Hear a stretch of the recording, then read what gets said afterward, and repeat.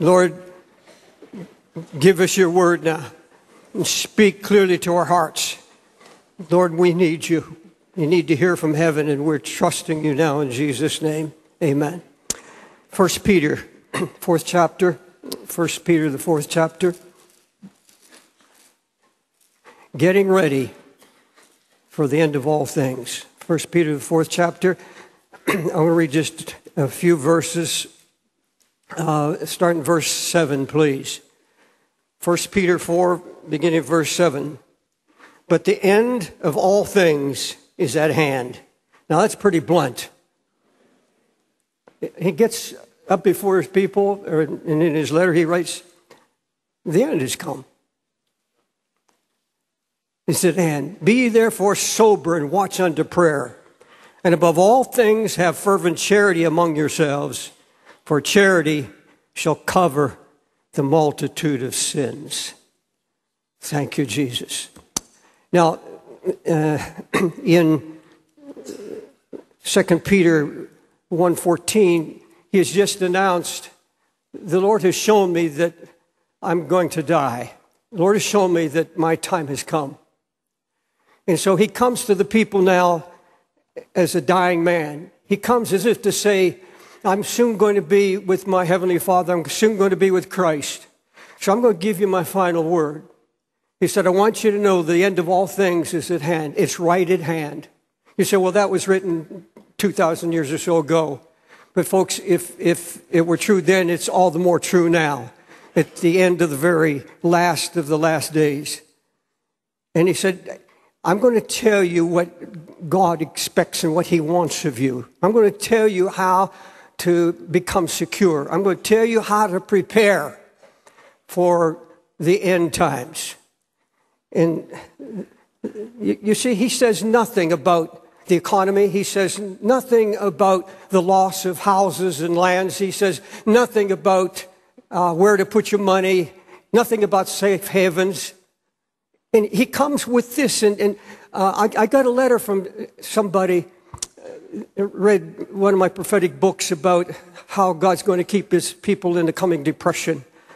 And he said, I wrote to you, Pastor Dave, in good faith, and I believe that you're an honest, righteous man, and I asked you where I should put my money, some safe place to put my money, because he said, really, if God's warning us, he wouldn't be a very good God if he didn't tell us how to survive.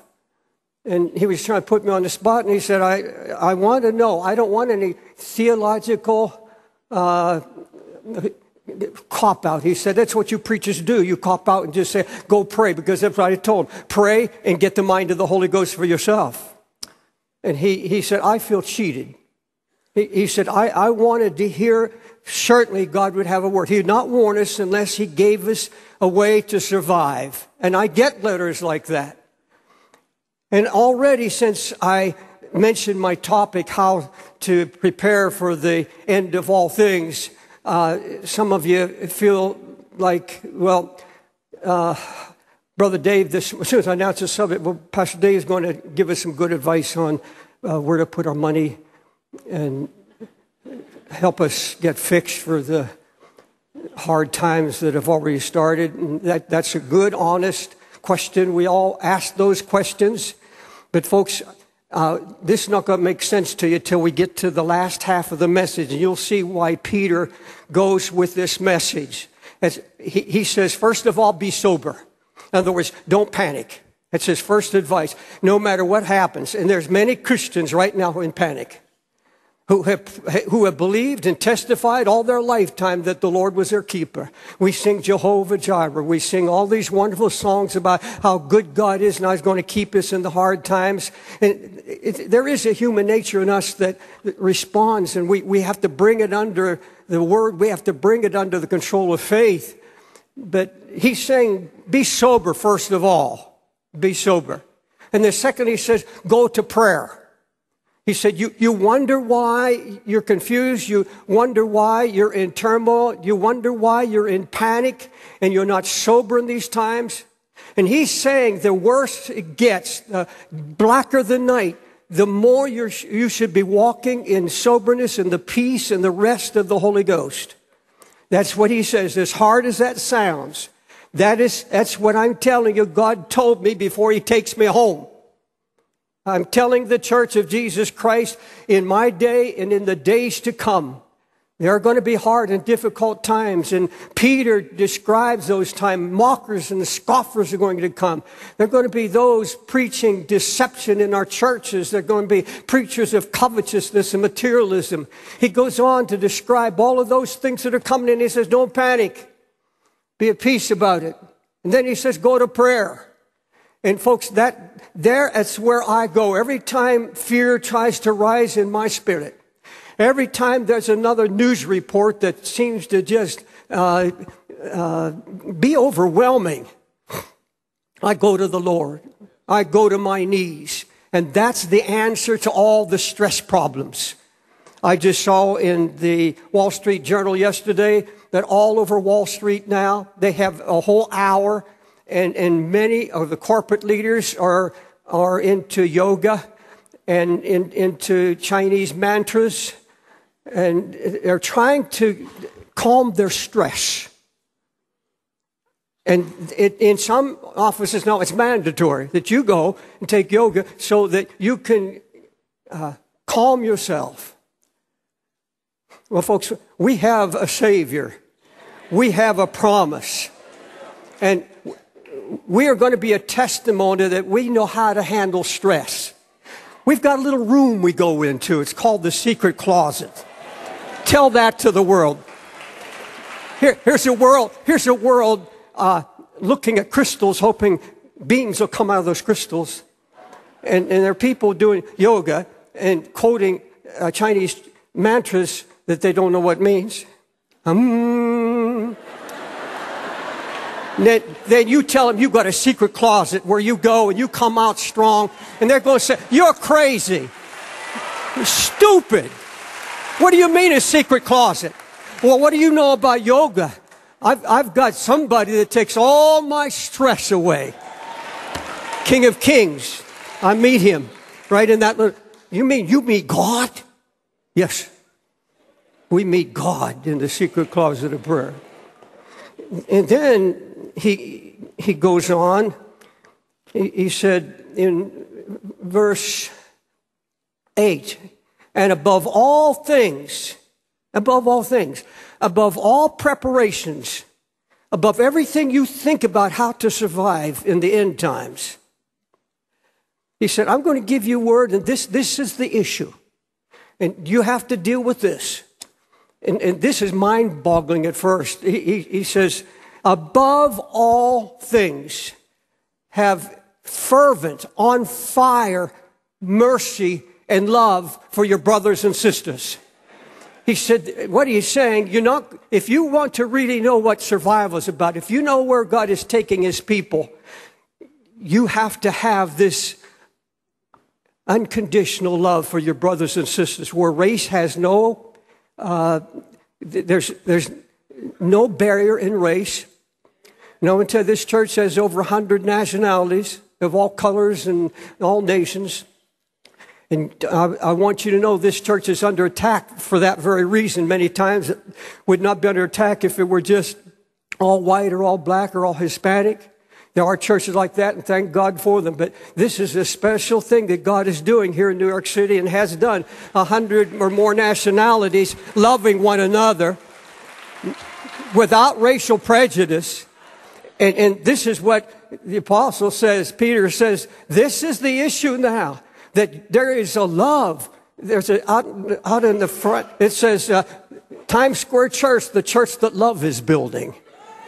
It doesn't say the church that loves its building. It says the church that love is building. Hallelujah. He says the reason for this is because this kind of love covers a multitude of sins. It covers a multitude of sins. Now, here's the issue, and I want you to listen very, very closely. Paul said, if you want to be ready for what God is going to do, Because I'm going to show in just a minute that in the end times, and I've already told you, I gave away my secret before I started to preach. There's coming a latter rain of the Holy Spirit. And we're going to go into that, and this is where Peter's going. This is where he's going with this message. What he's saying, what God's about to do cannot happen. It will be hindered unless these things are dealt with in the body of Jesus Christ. Anything of prejudice, any member of the body of Christ. Now, we can't forgive those who sin against God. We can't forgive those sins. We can't cover those sins. But he said, I can't move. The Holy Spirit is going to come in a great rain upon this earth. He said, it can't happen in a church. It can't happen among a people where there are those that are holding grudges, when there are those who say they love one another, but they can come and they can worship, they say, I'm a part of the body of Jesus Christ here, and yet they come week after week, and they have not forgiven. They've not forgiven somebody who hurt or wounded them. They've not resolved this issue. It just stays there day after day and week after week. And the Bible says we're not only to forgive, but we're to cover the sins of those who've sinned against us. Now, it may have been a wife or husband, a divorce situation. It could have been a church, a whole group that wounded you and hurt you. It could be an individual or a group of individuals. It could be a husband, a wife. It could be family. And there are those sitting in this church now, and I say it with love and compassion. I'm telling you, this will hinder what God is going to do in the church. It's going to hinder what he wants to do in your life and in your home. This has to be dealt with. Is there anyone that you have a difficult time forgiving? You say, well, I've forgiven, but I can't forget. Well, then you haven't forgiven. The Bible says, and this love that God expects of us is so vast and so all-encompassing. He said, now, you not only forgive, but you do everything you can to cover their sin. Don't broadcast. And this is what happens. Somebody grieves us, someone wounds us, someone rejects us, and we tell it everywhere. We get on the phone. I just have to get this off my heart. You'll never know what they did to me. And we name names, and we name places, and we go down deep into this pit. And then we say, I'm only telling you this so you can pray with me. I'm only telling you this because I'm concerned about them, and they may lose the touch of God for what they did to me. You should be more concerned about whether you lose the touch of God because you didn't cover the sin. I can cover anyone who sins against me. I have that authority. In fact, I'm commanded to do just that, and that's what the Apostle Peter is saying. This love, you want to be ready for all things. You'll be ready for the coming of the Lord. You want to be ready when the bottom drops out of everything. You want to be ready? Make sure that you have nothing hindering the flow of the Holy Spirit. There's something wonderful coming. I don't want to be left out. If you have wounded me and I don't know about it, if you talked about me behind my back and you wounded me, I'm glad I don't know, but I forgive you. I can't name a grudge I have against anybody because I know what happens. I know I lose the anointing of the Holy Spirit, and I know that I have roadblocks. I've got stumbling block in my life. You should be able to sit in this church today and go over in your memory of that thing that is in your heart. And some of you are visiting here. God's speaking to you too. Who is it? Who is it that you have such a hard time getting that out of your system? I just can't. I talked to a pastor recently. A group of ministers really hurt him, and I was aware of the situation, hurt him deeply. And I talked to him. He said, Brother Dave, I I've been preaching for years, but I just can't forgive them. I can't do it. And he said, my wife will never forgive. And she was in deep bitterness. He said, you want to be ready?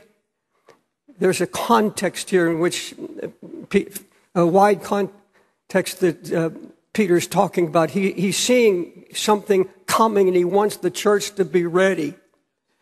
Now, if all you want is for God to give you food and shelter, now, as a father, I want that for my children and grandchildren, and I want him to provide all my physical needs. He's promised to do that. You see, Peter didn't go there. He didn't go there about advice on physical preparations. He didn't go there because, you see, he knew poverty. He knew what it's like to not have a cent, a shekel in his pocket, because the only money he had at times came out of a fish's mouth. This man had one change of clothes. He had one pair of sandals. This man had proven God's faithfulness, so that wasn't an issue with him. He can't even imagine Christians not believing that the Lord would provide. I've been down that way. He said, this is the preparation I want you to talk about. I want you to focus on. There's an issue here. I want you to look into your heart, and you're to love even your enemies, the scripture says. You know, Jesus didn't give advice on how to prepare physically other than in Jerusalem. He said, when you see the armies coming, flee from Jerusalem. You don't find him that. He says, don't give any thought about tomorrow, because it's going to take care of itself. I'm going to take care of you. Don't worry about what you're going to eat, what you're going to drink, or how you're going to be clothed. Don't give it any thought. You won't find Jesus going there. You won't find Peter going there. The Apostle Paul doesn't go there. They had proven God. And you have proven God already. You have proven God faithful up to this hour. He's never failed you yet. He's brought you out of every situation. He's taken care of you financially. You are not in poverty. You have a roof over your head. You have food on your table. And He's going to see you through.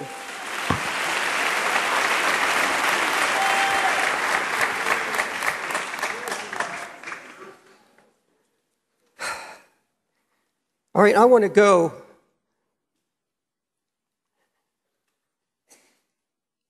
into this matter of the Spirit coming down.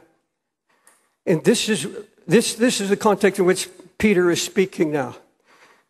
He said there's a great rain coming. You'll find that all through the New Testament. You find it in the prophets especially.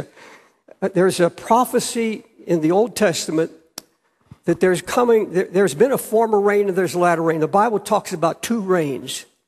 And Moses told Israel, he said, there can be no harvest unless there's a latter rain.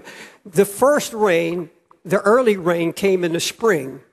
And it watered the seed and the blade and the grass, or the forming of it. But he said that it comes before the harvest, before the full grain of corn, there has to be another rain. It's called the latter rain. Now, years ago, there was a Pentecostal movement called themselves the latter rain. Now, some say they got in. I don't know all the circumstances or the history of that movement, and they said it went into error. But they had a truth. They had something from the heart of God. And I believe He's going to restore this truth to the Church of Jesus Christ. Moses said there's an early rain, but there can be no harvest until there's a latter rain. Here's the scripture. He will give you the rain in your land in due season, the first and the latter rain, so you may gather in the corn, the wine, and the oil. He said you're going to have a rain that ripens the harvest. And beloved, the early rain came at Pentecost in the upper room. That was the rain that watered the seed of the Word, that watered the message of Jesus Christ, and it began to grow and spread. But now, folks, in the last days, when the world is trembling and gross darkness covers the world, there is no way Jesus would come without. Now, He can come at any moment. But he promises there will be a latter rain. And he says, ask rain in the time of the latter rain. We're to ask rain, the prophet said. You're to believe God and ask him and believe that this latter rain is promised in the scripture and that it's to come. The prophet Zechariah saw the outpouring of the Spirit in the last days. He said, ask ye the Lord rain in the time of the latter rain, and the Lord shall make bright clouds, and he will give you showers of rain, and everyone shall have grass in their field. Everyone shall have grass. There's going to be a harvest. He said the field is going to be ripe. Jesus said they're white unto harvest. Now, Satan knows this. He knows what is written in the scripture. He knows that there's a tremendous, incredible outpouring of the Holy Spirit before the harvest. And he's going to come against the church of Jesus Christ, knowing what is coming. He saw what happened in the early rain. He saw the growth of the church around the world, every kindred and every tongue and every nation. And he saw the power of the Holy Spirit. He saw what happens when the Holy Spirit comes down. And so, the latter rain, Satan knows what is about to happen. Folks, there's no way that the Lord is going to take his church out of this world limping and broken and fearful and just broken in spirit and mind and soul. No, no, no, no. He's not coming and allow Islam to take over the harvest. He's not going to let anybody. The harvest is his. The harvest, the Bible said, is the end of the world. And we've come to the end of things. We've come the beginning of the end. Now, I don't know how many years. I'm not going to go into the prophetic times. I don't know that much about what happens after Jesus comes. I've not been a scholar in that at all. But I know from what I'm reading in the scriptures, and the more I read, the more my faith rises. There is a coming outpouring of the Holy Spirit beyond Pentecost, beyond what happened in the upper room. But you see, Peter knew what had to happen. In early day Pentecost, they had what they call waiting on the Lord. In the upper room, they waited on the Lord. Now, they weren't waiting just for a calendar date. Pentecost was fully come. But God was doing something. He's doing just what Peter's talking about. There had to be forgiveness. Peter had to be forgiven, because he wounded the body of Christ. He wounded every one of them. And there had to be an outflow of love in that upper room. And God's dealing with things. Peter could not stand up there and be anointed of the Holy Ghost. He can't stand there if people later, some of the apostles, and there's James and John who had boasted they were better than the other disciples and had this pride, and they're sitting there. They have to be cleansed. They have to be forgiven by the body of Jesus Christ. And their sins have to be covered. They have to be able, those men have to be able to look at Peter later when the Holy Spirit gives him the authority and he preaches what the Pentecost is all about. And there can't be something in their heart was, who made you the leader? Who made you the pastor? Who made you? Who gave you this special anointing? No, they sat back. They didn't care who got the honor. They knew the Holy Ghost was there and they were covering. Nobody dare speak against Peter, because Peter is safe now in the house of God. He's among people who don't blab what Peter did. Nobody's talking about it in this upper room. They're talking about the Holy Ghost, and they're getting free because they're loving, they're forgiving, and they're covering.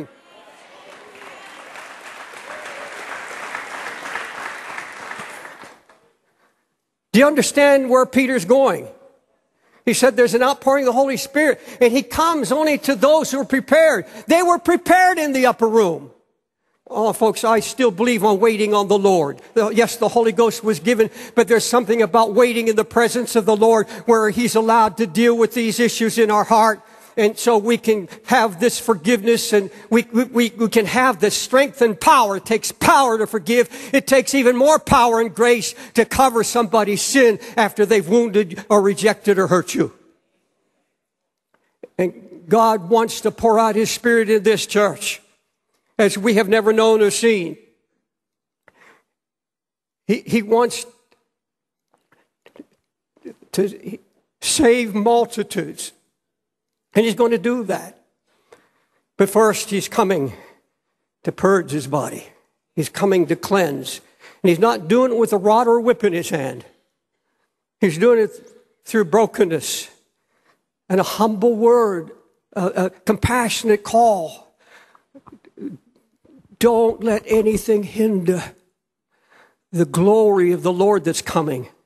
Don't let anything hinder the moving of the Holy Spirit in your family. Don't let anything, don't be a hindrance to the work of God and what He wants to do.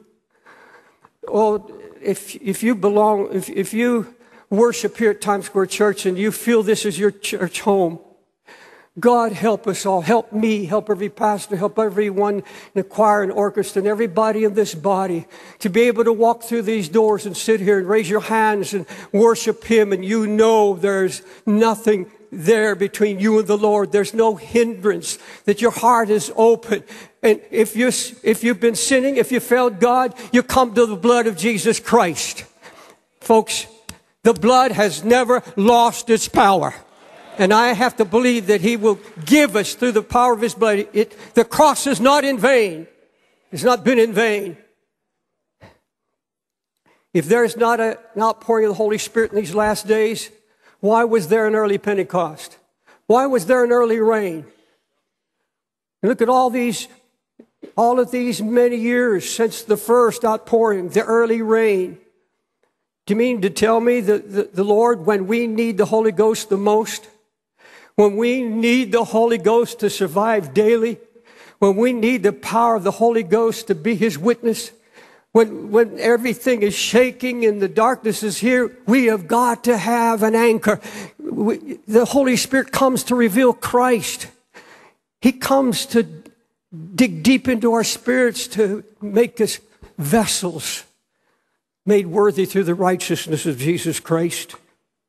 Hallelujah.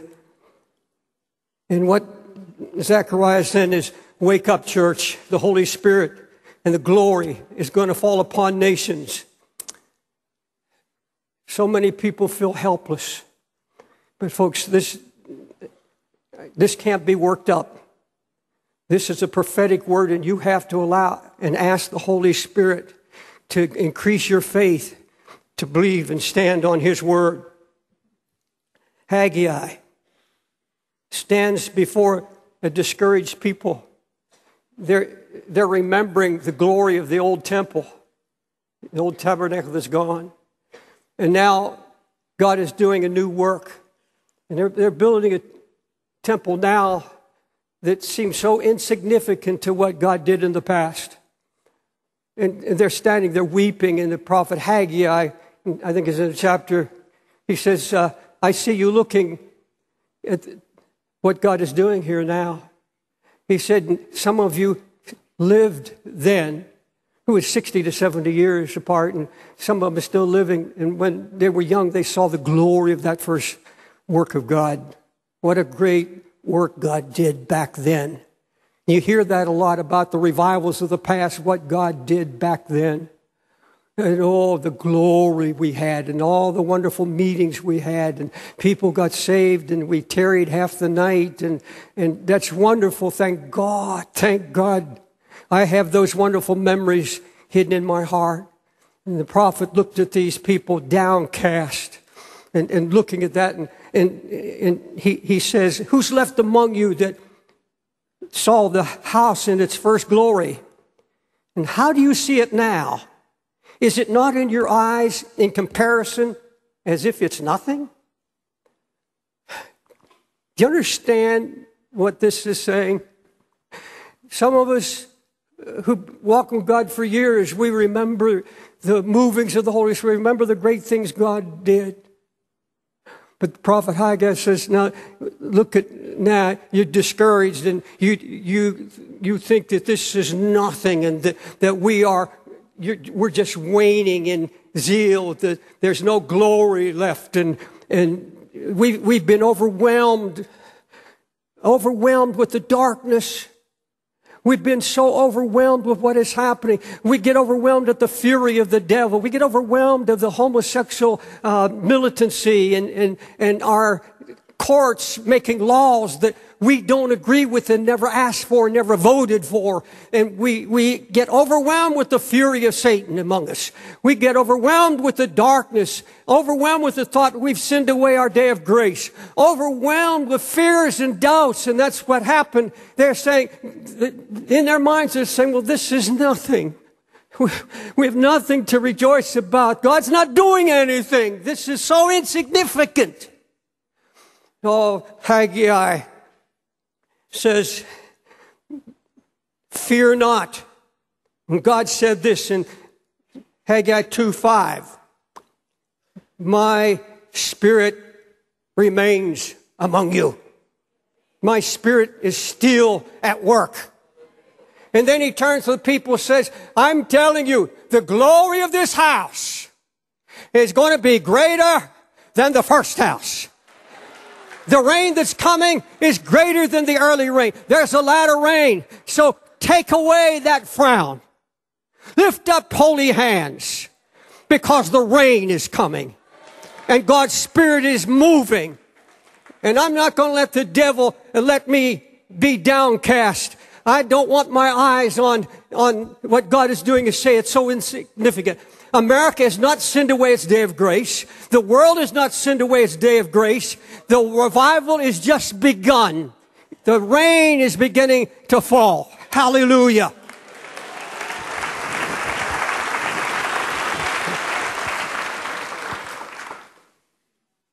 I got so excited last night because I was reading in the book of Revelation.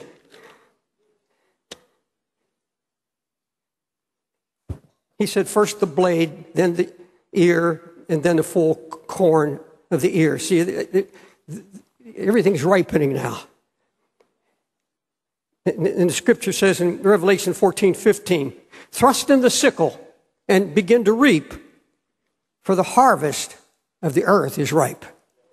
And then I went on and I read this in Revelation 14:14, the verse prior to what I've just read to you. And I got so excited. I went into the bedroom. Gwen was retiring. I'd been in my study last night. And I said, Gwen, I am shouting inside. And I walked back and forth in our apartment down the street.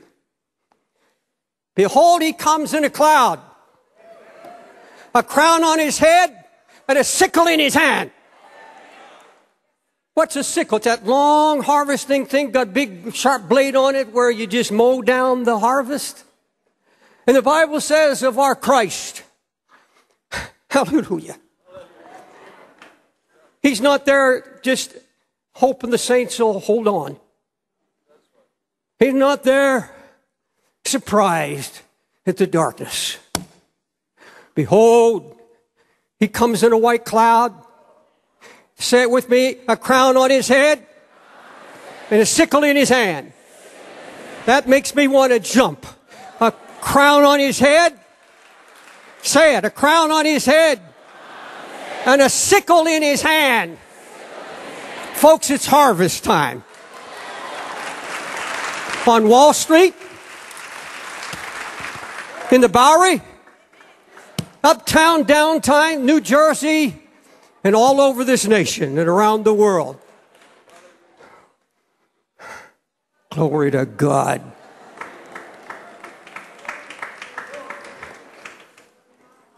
It's harvest time. It's beginning to rain. Hallelujah. Do you believe that? Will you stand?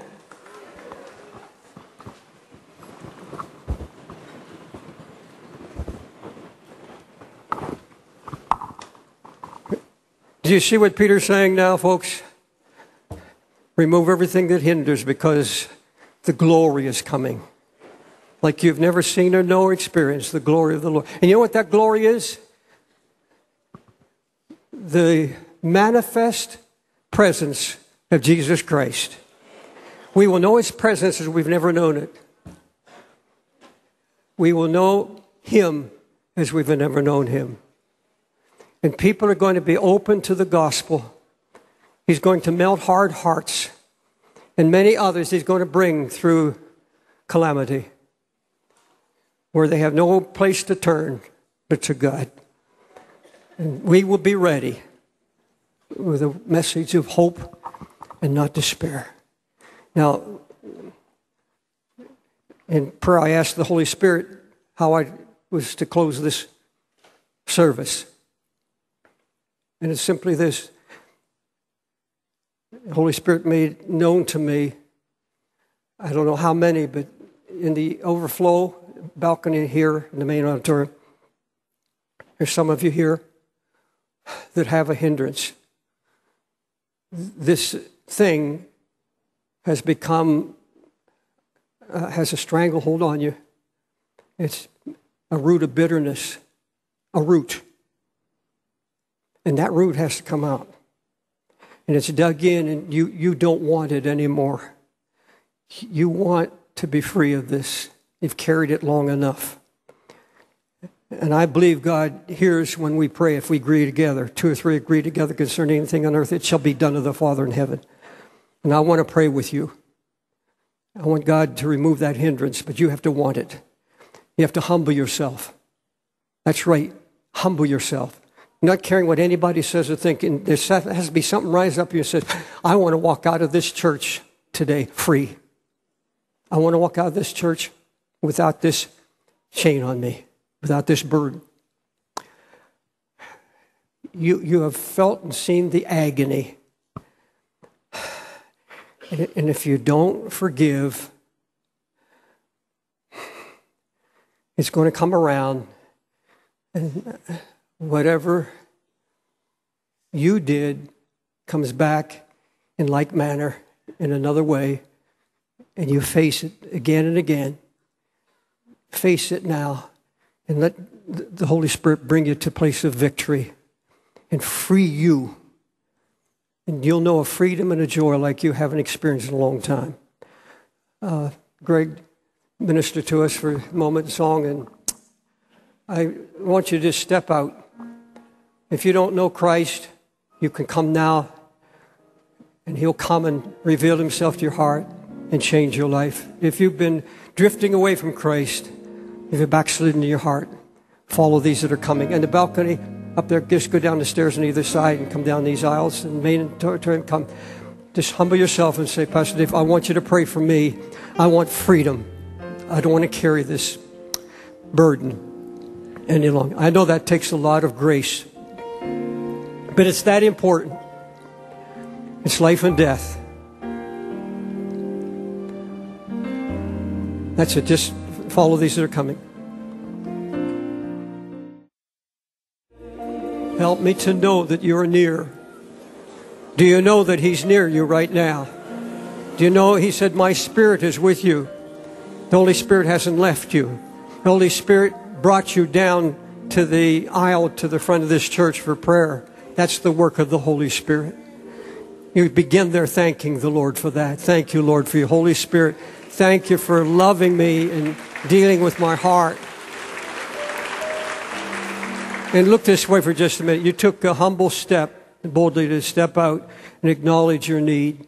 Now you're among friends. You're safe in this house. Nobody's wondering what your problem is or who you have a struggle with. Nobody's thinking that. They're just anxious for you to come through to victory, come through to peace with God. Will you pray this prayer with me before I pray with you? Lord Jesus, I do humble myself and I come to you for forgiveness. Lord, I have a problem. I have this root in me. I'm asking you to pluck it out. I'm asking you to forgive me and help me to forgive and cover the sins of all those who have hurt me. Lord Jesus, I want to be free. I want to be free right now. So I cast this in your feet. I give it to you. Cleanse me. In Jesus' name, I receive healing of every hurt and every root to be plucked out. Now let me pray for you. Lord, I know you hear when we pray. I know you hear when we cry out to you in our need.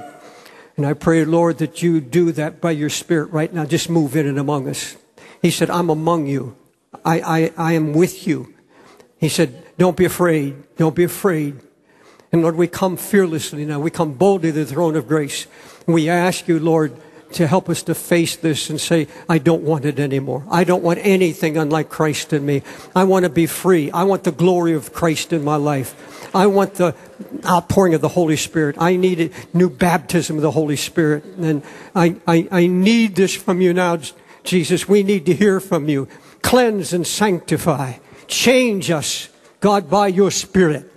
Holy Spirit, you have come down and you are breathing on this church and you're breathing throughout the land. Hallelujah. Hallelujah.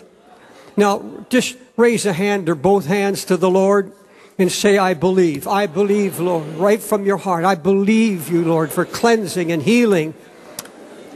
Nothing between my soul and my Savior. Nothing between. Hallelujah. Now, you can be free right now if you receive by faith the word of the Lord. You can be free.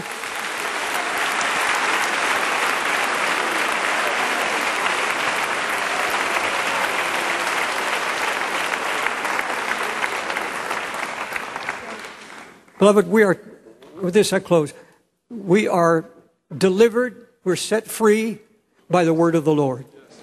Accepted and believed by faith. If this is your church, and if you're visiting from another country, if you're visiting from another church, just go to your pastor and say, Pastor, I believe rain's coming. I believe there's a great harvest. And I want to be one of the first to start praying and believing in that direction. Spread the word. Hallelujah. Folks, God's about to shut down every so-called revival that features the flesh. It's all coming down. They're not going to be able to afford it anymore. The money's going to dry up. And it's going to be genuine. Not going to have any stars. Not going to feature any preachers or evangelists. It's going to be ordinary people. Just like you, just like me, just be ordinary people. And it's going to be people and pastors that step out of the way and let the Holy Spirit do His work. Hallelujah. Wonderful.